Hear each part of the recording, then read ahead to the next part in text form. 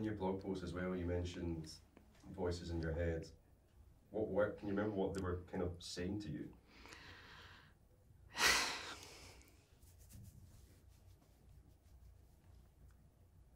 Just take your time.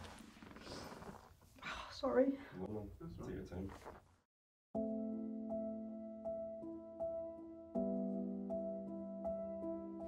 I had no idea what to do when I woke up one day and it was like somebody had removed my ability to play the game. That ability left me for nearly as many years as I'd had it, and the road back seemed like an impossible journey of misery and self-doubt. Even when things were going well, I used to get these little voices in my head telling me I didn't belong, convincing me I was some sort of imposter that would be exposed one day. I had always felt trapped in my own mind, thinking if I shared what was really happening in my brain, people would think I was weird.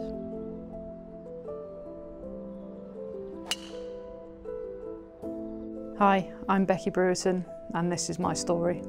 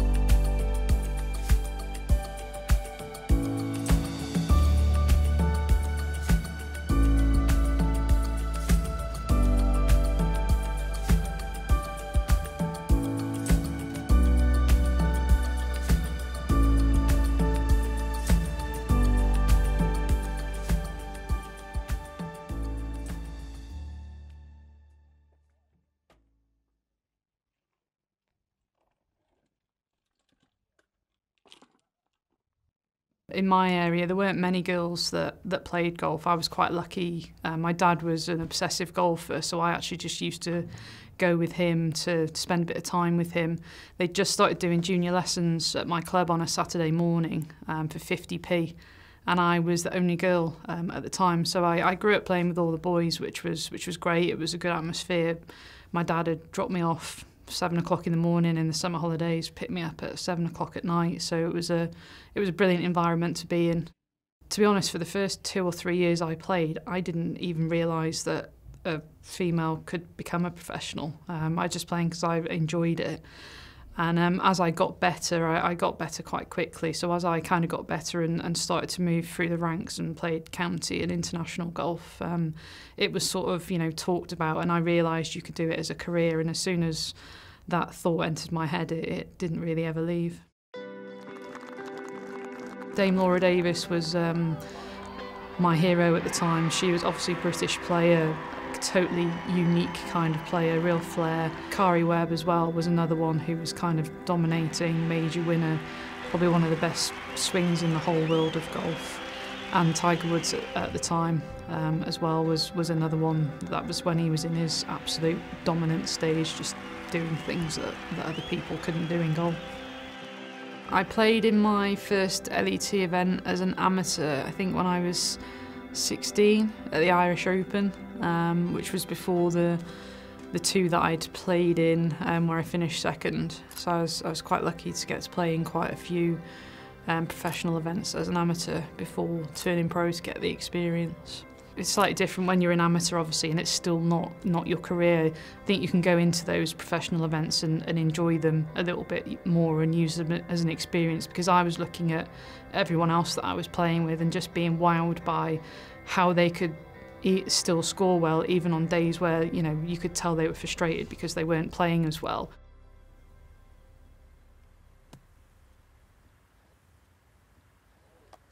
I turned pro in 2004 and won my first event on the LET in 2007. I never got too far ahead of myself thinking, oh, you know, I'm destined to be a major winner or world #1 or anything like that. I just enjoyed it on the course at the time, and the rest of it I could possibly take or leave a little bit. My rookie, Becky Brewerton from Wales. In 2007, I managed to play well enough on the LET to qualify and play in my first ever Solheim Cup. Being the sort of first Welsh player, that obviously meant a huge amount to me. And it's the most surreal sort of week. It's hard to sort of take it all in, because I think you've got this sort of part of you that's so intent on really wanting to do well, and then there's another part of you that I think you just want to soak the whole thing up. We had like 3 kind of trailers that were put together as a team room, and there was like table tennis, and there was lots of other things going on.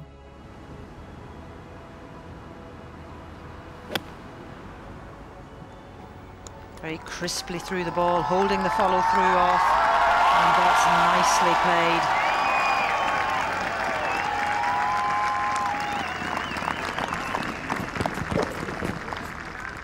It was an absolute dream come true to play with Dame Laura Davies in that first Solheim Cup and really get to know her. It was the most surreal feeling, because we ended up sort of becoming quite good friends, and during the whole build-up to the week, we were obviously playing together in practice rounds quite a bit, so there was the odd occasion where I remember thinking, I still can't believe this is real, because you're standing there with someone that you used to watch growing up in total awe of. And like the character that she is as well makes you feel so at ease, and it was just like having fun with one of your friends, because she does nothing but take the mickey out of you basically the whole time, and the whole week she was making jokes about how terrified I was going to be on the first tee, and that I was hitting the first tee shot because she gets too nervous, and just all that sort of stuff just in a way kind of made it easier, because we were kind of approaching it in a jokey sort of way, and then it made me feel, I think, a bit more at ease. It was like doing it with one of your friends. At the time, I think because I was a bit unaware of what I was sort of, or how my thought process was, it was sort of easy to ignore. But I think there was wins where I possibly didn't enjoy it as much as I possibly should have, or maybe just thought, you know, even having the thought of how did I manage to do that, or, you know, I didn't deserve that, or even having those kind of thoughts kind of are taken away from it a little bit. So I think there were little sort of niggly things that you could probably ignore to a certain extent, or at the time probably just think this is normal, this is what everyone must be like, and just sort of carry on. So I think, yeah, even when I won, obviously I enjoyed it, but I don't think I probably gave myself internally the sort of level of appreciation, I guess, that I should have. I had a nasty fall at the beginning of 2012. I was out on a bike ride, out on practice in Spain before going to Australia, and came down a hill a bit too fast, hit a stone on the road, and managed to go over the handlebars and land into the curb of the road straight into my hip joint, which caused a few issues going forward. I had to tell myself I was okay, because if I wasn't playing golf, what was I? It was a race against time to be physically fit after I arrived, but the far more damaging aspect was my mental recovery. That took years. The fall felt like it was the start of it, but I think it was almost like it just triggered some sort of response, because I vividly remember the very next tournament after that had happened. So I only had a few weeks before I was supposed to travel to Australia to play in some events, and my whole leg was black, and it was quite painful. But it didn't feel like a physical thing. It was like, I don't know whether it just knocked my confidence enough to kind of put me in a slightly different headspace. But it was that I remember saying to someone at the time, it's like if you watch the Austin Powers films and someone says he's taken away his mojo. It was like someone had removed this thing from my body that I needed to be able to sort of cope or be able to push all that stuff down and be able to perform. And it was gone, basically. I think, honestly, it's it's routine, it's just, there was enough of a haze there at that point which had sort of started to come in, is that I wasn't thinking about my own golf in a rational way. So if someone else had come up to me and said, look, this is what's happened to me, what should I do? I probably would have said, look, you need to take a break, you know, heal physically, do some work mentally, and then come back when you've kind of worked on it a bit. But I had zero ability to be objective about myself, basically. So it felt like even the easiest decisions to make just all of a sudden became really hard. Even when things were going well, I used to get these little voices in my head telling me I didn't belong, convincing me I was some sort of imposter that would be exposed one day. I had always felt trapped in my own mind, thinking if I shared what was really happening in my brain, people would think I was weird.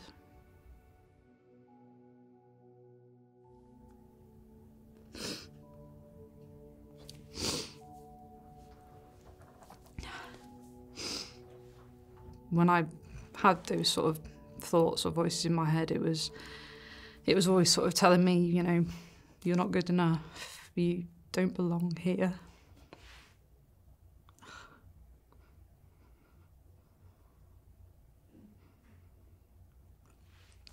The little bit like maybe the sort of slight bit of that imposter syndrome where you feel like you're in this position and you shouldn't be.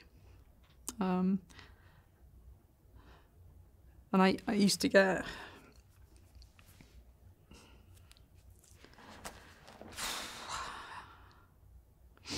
I mean, I used to get a bit of that even when I was playing quite well. So when I started to struggle, it was, yeah, well, it wasn't great. I was struggling to even walk to the first tee without feeling like my heart was going to explode out of my chest. Terrified of even attempting to try and get that little white ball to go somewhere near where I wanted it to go. I kept arriving at events petrified of being there. It was at the Ladies European Open in Germany where things really came to a head. It was a new venue that we hadn't played before, and Laura's caddy was actually caddying for me that week, Tanya, just as a favour because Laura wasn't playing, I don't think. And it was the most horrible feeling because as soon as we arrived at the venue and I picked up my yardage book and I sort of looked at a few of the holes from the clubhouse, it was like that dread of, oh no, like this is exactly the sort of course that's going to trigger the sort of yips that I had at the time off the tee, because if I went back there now, I'd probably look at it and think, I don't even know what I was worried about, but with the way I was looking at it at the time, it was like every hole was an opportunity to lose a ball or hit it in the trees, and I just kept thinking, you know, I think sometimes, you know, it started off as, how am I going to break 80 around here? How am I going to break 90? How am I going to break 100? It would kind of keep going up and up and up. It was almost like I was kind of faking my way through practice, and I actually played okay in the practice rounds. On the range I was hitting it reasonably good, but it was always with this thing in the back of my mind that I knew it was going to be completely different as soon as the tournament came around. So you get caught in that space of trying to ignore it and hope it goes away, but knowing deep down that it's not going anywhere. Yeah, so pretty much before the sort of horrendous feeling or the problem I was having was it was a choice between the trees on the left and the trees on the right. It was like my body didn't know a way to not be in either one of those. And like my heart rate would go up. Even as I was walking to the tee, I'd start to feel almost like I was having a panic attack, and it's like having this haze that comes over you so you can't think straight. And obviously in golf you're trying to be as specific as you can about targets, but all I could see was all of the places that I didn't want to go, and it felt like it was literally a physical impossibility to hit the shot where I actually wanted to hit it. And my body was just they were really not in sync with my mind. I think like they were almost like two separate entities. Body was so stiff, I was so anxious, my brain wasn't working properly. So it was almost like, I felt like I was standing up there again, pretty much like I'd never hit a shot before. I literally had no idea what to do really. There's no doubt I had completely and utterly given up on myself as a professional golfer. The fight was draining out of me with every minute that passed. After that round, because I think, obviously, I was really struggling, but the thing that was sort of worse is obviously in your mind you build it up to the fact that everyone's watching you, everyone is, you know, going to be sort of laughing at you, and none of that's true, because at tournaments everyone's worried about themselves. I know myself, I don't go scrolling down the leaderboard looking for whoever's in last position or picking people out and pointing at their scores and, you know, smirking or anything like that. It just doesn't happen because everyone's obviously wrapped up in their own game.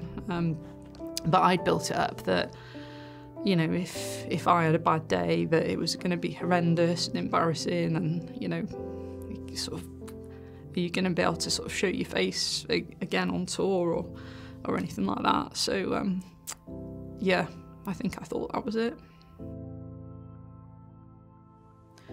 I took a prolonged break away from tournament golf and started to accept the fact I had a severe case of burnout, and the yips on top of that. I had hit rock bottom with no car, no money, and nowhere to live.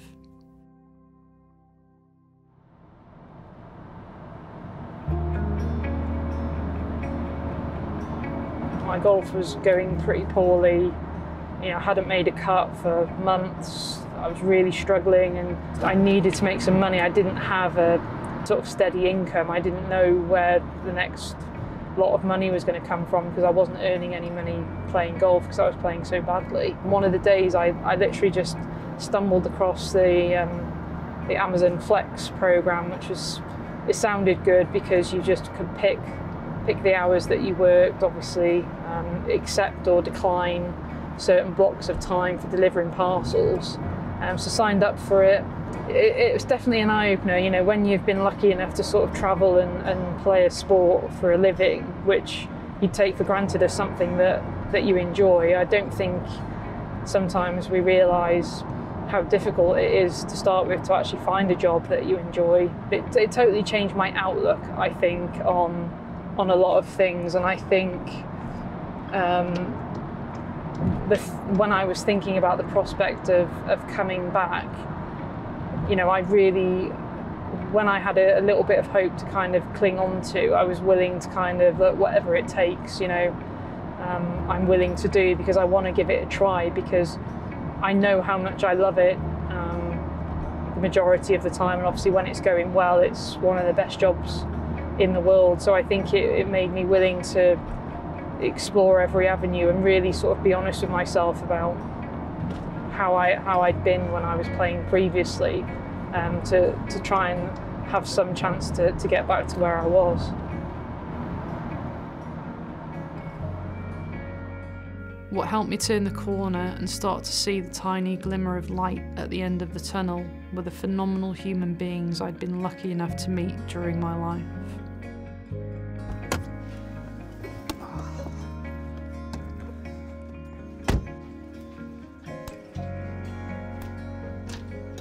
Oh, hello, you came back. You are. You good? I'm good, how are you? Yeah, I'm very well. Come on in. How's tricks? Yeah, good, you? Yeah, all right. All right. How was Don't worry, Thailand? I'm not moving back in, by the way. Well, that's good. I want this to be the best cup of tea you've ever made me. 7 sugars is normal, yeah?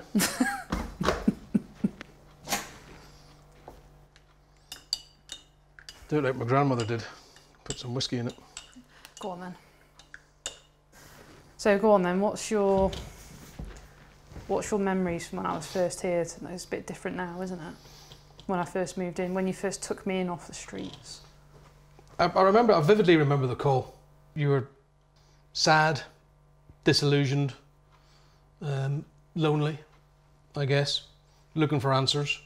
distraught on the phone, and I said, I've got an idea, leave it with me. And I spoke to Andrea. But straight away we said, yeah, you know, we got a spare room, come along. We thought it was going to be for a week or so. 2.5 years later. 3 years later. I remember the first year, it was pretty, you know, I was really struggling. Like, I was doing all the other jobs. I just didn't know how I was, there didn't feel like there was a route sort of back. You know, it just seemed impossible that I would play tournament golf again. I remember you, well, you and I went out and played together at Toot Hill. Oh my God, yeah, I remember that day. And it was a pretty It was a bad grim day. day. Yeah, it was a pretty grim day. Yeah. You couldn't have hit a barn door with a banjo, could you, from 5 yards that day? I remember I asked you to video my swing on one hole, and I looked at it and I just was like, oh. Time to take up darts. Yeah. You know, you had a sort of 2-year almost hiatus period where it was really tough. Yeah. I know you played in some events and didn't do what you wanted to do, and you know, we talked about, I'm going to give up.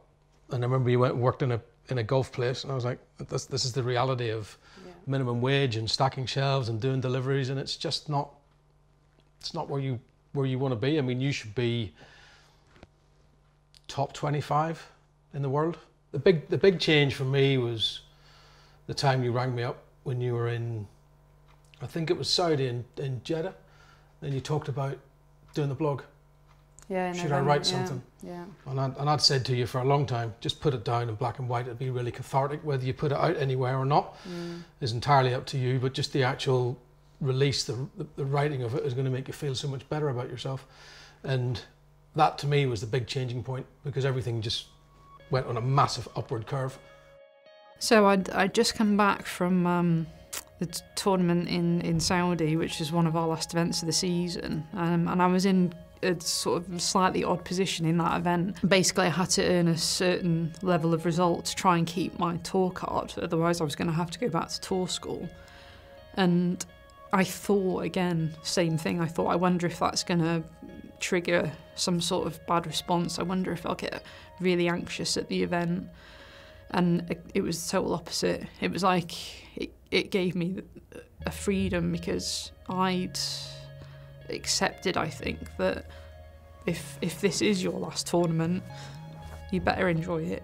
And I like the course anyway, but I was able to play with a level of freedom that week, again, that I hadn't had previously, especially in a regular tour event. I'd managed to do it in a few of the Rose ones, but that was the first one where I kind of felt comfortable back at a tour event. And I hadn't thought about doing it, and I got home, I had a bit of jet lag, and I was lying in bed, and I opened up a Word document and sat there for about half an hour and just wrote nothing. And then all of a sudden, it just, I don't know, it all came out. And it was a much longer than what I ended up posting. But I think that if it had been that 100-page essay I'd written, I'd put that, no one probably would have read it. So yeah, I think it was probably just my time where I thought, okay, I'm comfortable enough now to actually be able to have a conversation with someone about it without sort of collapsing into a heap, I guess. You were so low that day at Toot Hill, and when you came here that first couple of weeks, and then to see where you are now, it's just like night and day. It's remarkable change. And I think, and we've discussed this at length many times, to have the story that you have and to stick it out there in the ether of the internet, where anybody can make comments, and some people did. It was a brave decision. That's been, as I say, the whole process, I think, has been magnificent.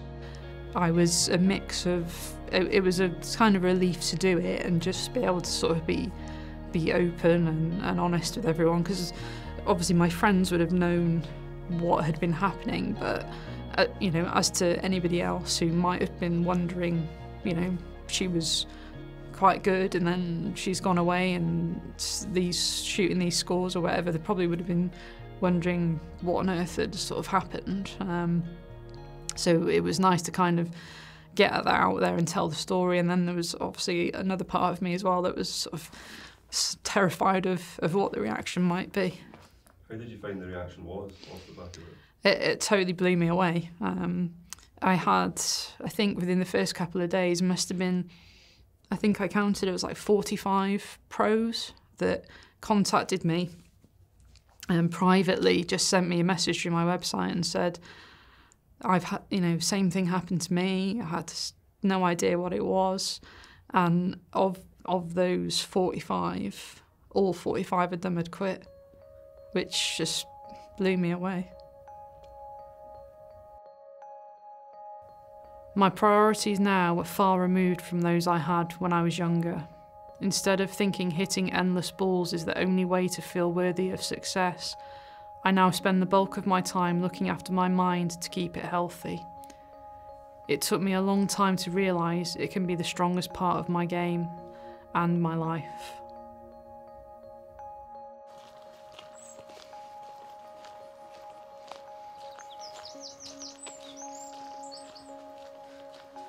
Do you know, I think I'm a lot easier on myself. I used to be way too hard on myself. And obviously that takes away from the enjoyment. You've got to get the balance right, I think, because it's a sport. And obviously when I first started, before I was professional, it was pure enjoyment. It wasn't for your career or your living. And when you turn pro, it's quite easy to get too hard on yourself and really take the enjoyment away from it, so it feels too much like hard work. There needs to be that balance between, obviously you're a professional and you have to treat things in that way, but at the same time when you're out there you actually have to be enjoying it. Otherwise it's horrendously difficult, because every day can be miserable if you get into that spiral of kind of just being way too hard on yourself. And I think that's probably part of where my problem started. I was far too hard on myself. My opinion of myself as a golfer was a bit too low. And it was probably from, worrying too much maybe about what other people wanted me to do or the expectations that they had. And it's very easy for it all just to get bogged down a little bit in your mind. So now when I'm out there, I've played pretty well. I've had chances to win, but no matter what's happened, it's like at the start of every day, I'm just willing to accept what will be and actually enjoy it being out there. Whereas before, I think I could be out playing and just not really having as much fun as I should have been, even though you've got to get that balance right between sort of career and enjoyment as well. This for a round of level par 70.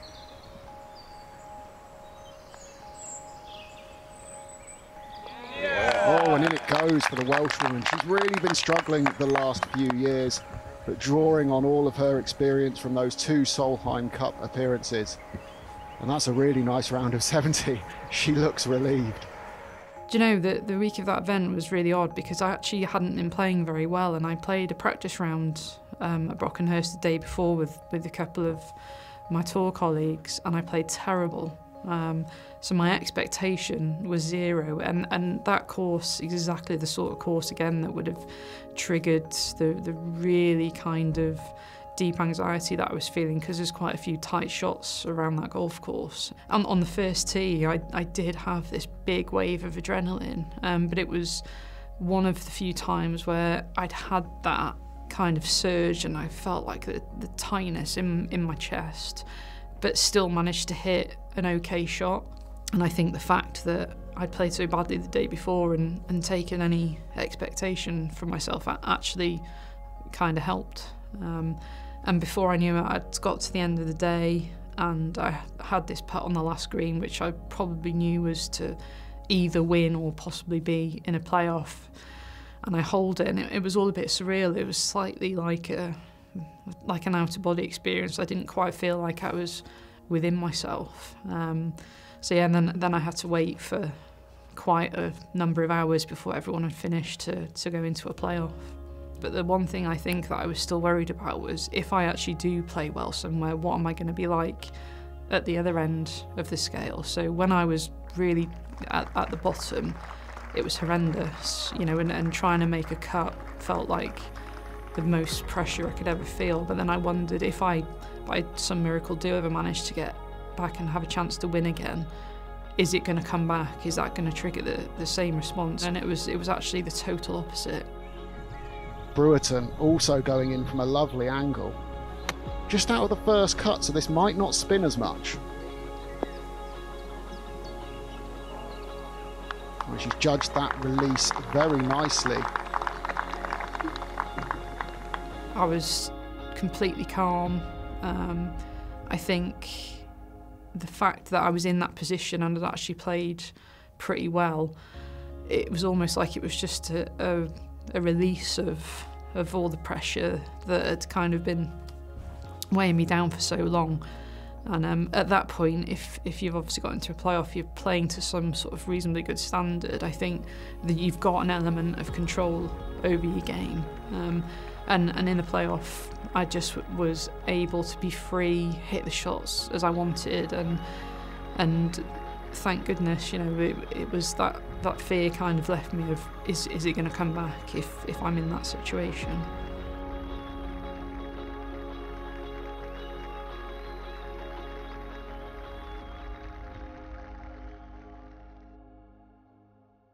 If we go ahead to LET Q School, obviously an opportunity to get back to the pinnacle of the sport and get back onto the main tour.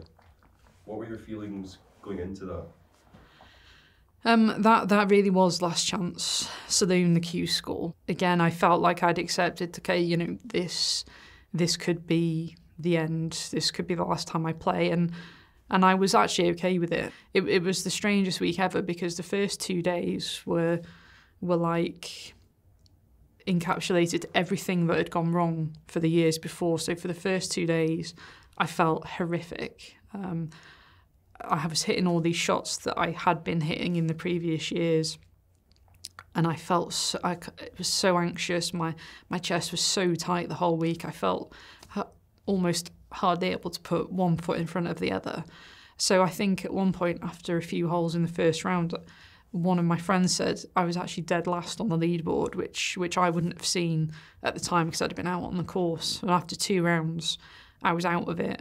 And I got home after the second round, and I spoke to Alan on the phone, who's a performance guy that I'd been working with, who'd been the one who'd actually managed to get me to kind of really change my thought process at a deeper level. And it was like a switch just flicked, and I felt like I just let go of everything. And I've never in my career had such a drastic change in performance level between one day and the next day. So the first 2 days probably some of the worst golf I've played in a long time, and the last 3 days was probably 3 of the best days that I'd ever had.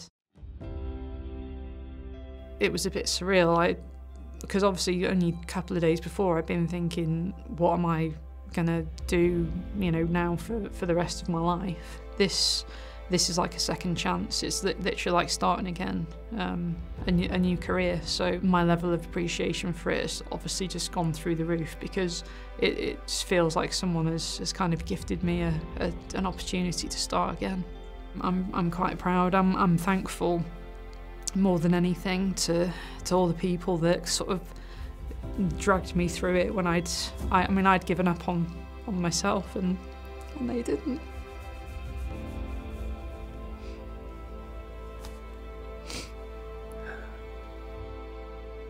When you are trapped inside your own mind, surrounded by voices that don't belong to you, it's hard to have any kind of objective perspective. Luckily for me, I have some astonishing people in my life who saved me from myself and from those voices. I'm just going to pass my iPad over to you, just to let you watch something. Me? Yeah, see what you make of it. Oh God. It's not going to make me cry, is it?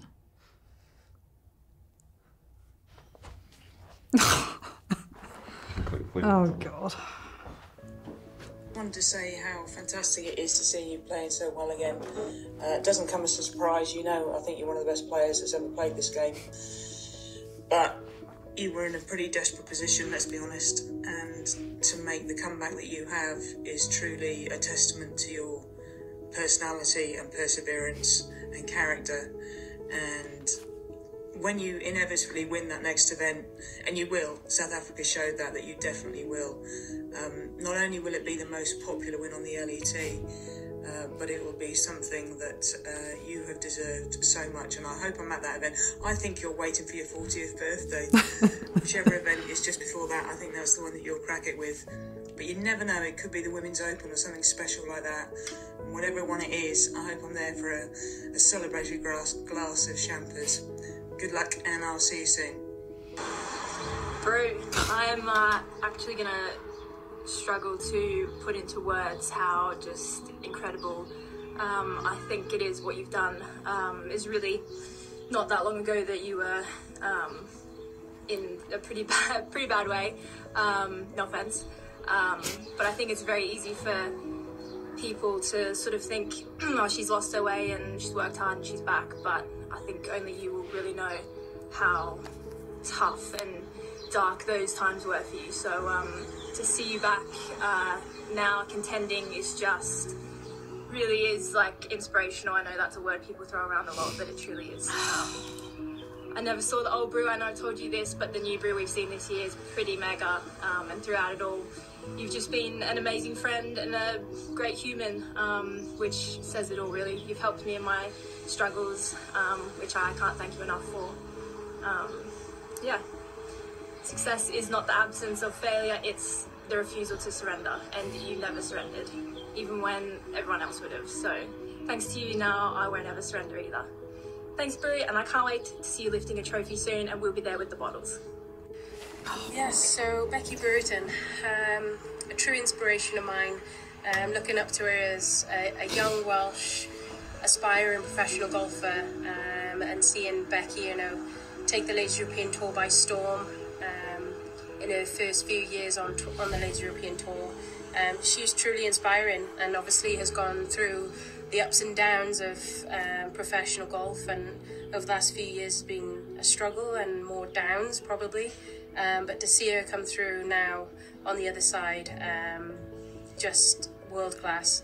Always knew she would get back to where she belongs, and I just look forward to watching her lift many more trophies in the next few years. And yeah, she to me is the definition of resilience, and I'm super happy to call her one of my close friends and new business partner. So I hope we can have a lot of success together in the future years. Hey Brew. Oh God. Personally, just want to say how this one's going to be good.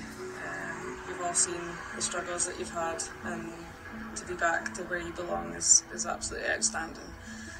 If I can be half the player and person you are, I'd be absolutely over the moon. I'm so proud to be able to call you my friend. You know what they say, class is permanent. Keep being you, Brew, and we all love you. Hey Brew, just wanted to say that we're all so proud of you, everything you've been through, and you know, coming back to where you belong. Yeah, there's no one on tour that I am happier to see back where they're supposed to be playing good golf. So yeah, I'm really pleased to be proud of you, Brew. Oh my God. I'm from Southern Hills. Anyway, that's to say something about Brew, about where she's been and where she is now. Well, I never doubted it personally. Things weren't good for a while, but she showed the true character. We know she's got character. Never gave up. A lot of people probably thought she might never get back to this. Personally, I had a few wobbles myself, but you always got to realise that Brew doesn't give up. She was always a great golfer on the range. Now she's taken it to the course. Unlucky not to win a few weeks ago, but that's not even a setback. That's just learning how to win again. And I've absolutely no doubt that Brew, you'll win again soon, and no one deserves it more than you, because you really have worked very hard. Well done, mate. That's amazing. Just wanted to say that I couldn't be prouder of what you're achieving every single day, and to see where you are now, how normal it feels for you, given the places that I know you've been in. It's truly incredible, and sometimes I think you forget just how amazing it is. I've seen some of the dark places that you've been, and to be here now, I don't think you realise just how many people you've inspired with what you've done, and I'm excited to see where it goes from here. There's no stopping you now. That's awesome. How did you get all that? Oh my God. You must have paid all them a lot to say that nice stuff about me. Oh my God, that's so cool. Sure, a lot of people think highly of you. Thank you for doing that.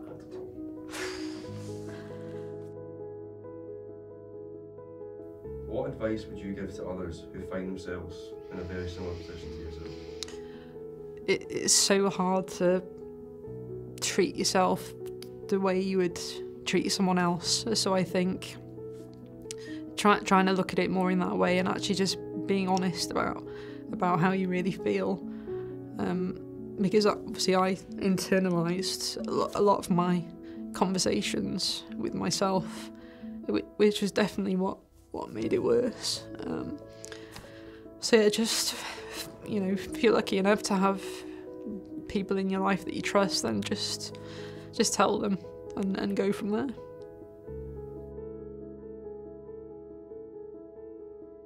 I'm now in my 19th year on tour, and it has taken that long to finally feel like the real me is playing on tour. It's the first time the real me has ever been outside the confines of a room in my mind. It's the first time I feel like I'm playing the golf that belongs to me, that I feel comfortable with.